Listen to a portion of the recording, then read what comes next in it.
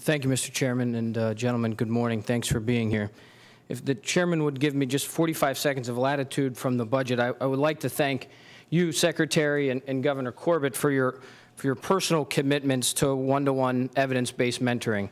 It wasn't but an hour after this governor got sworn in that his first stop as governor was to the Big Brothers Big Sisters chapter of this county that we're in, of Dauphin County. And clearly your department has made life-changing investments in 2013 and 2014 budget.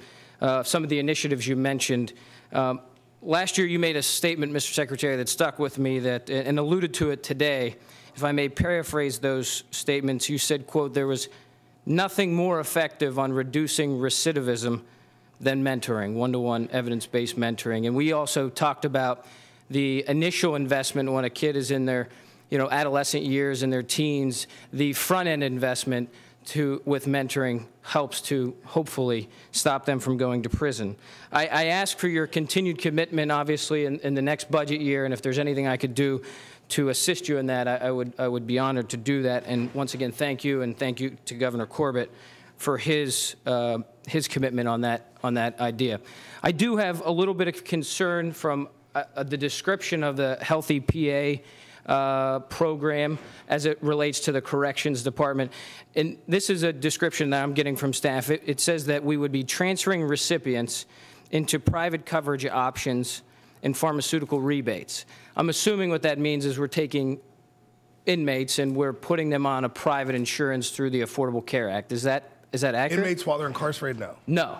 Okay, so can you just tell me the Healthy PA program as it relates to how the savings are going to come about that you just mentioned in the previous question? The part I was talking about. So in 2011, the General Assembly passes Act 22. And what that did was that allowed us to, inmates who are sent out for outside care. There's two levels that they're sent out for outside care: outpatient care and overnight. So when they're sent out, we passed legislation that allowed us to get charged Medicaid rates and Medicare rates. So, and then we draw down a federal matching from that right now at a 53% level. Healthy PA would allow us to draw that federal matching at 100% level. That's the only implication as far as incarceration proper at the state level. But so the idea that when we're saying we're putting on private coverage, we're not taking inmates and signing them up for individual plans through the Affordable Care Act. Not while they're incarcerated, no. Well, not while they're incarcerated, okay. And if I may, I'm guilty of this too during this process, that so often we focus on the line items and we're all trying to maximize efficiency.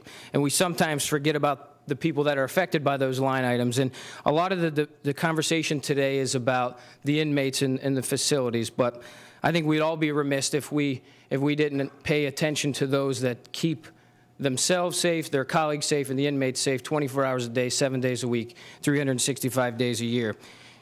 While we're trying to maximize efficiency, I think it's important to thank those men and women that truly risk their lives every day. We hear about the unfortunate crashes, and we don't hear about the landings enough. And those employees, those correction officers you have do a tremendous job. And I'm as guilty as anyone to try to maximize those line items. While the Attorney General testified yesterday, she's doing a great job locking up bad guys, and I think that's wonderful. Your folks also have the responsibility of keeping everybody safe, and I don't think they get enough credit. So thank you, Mr. Secretary, and thank you, Mr. Chairman.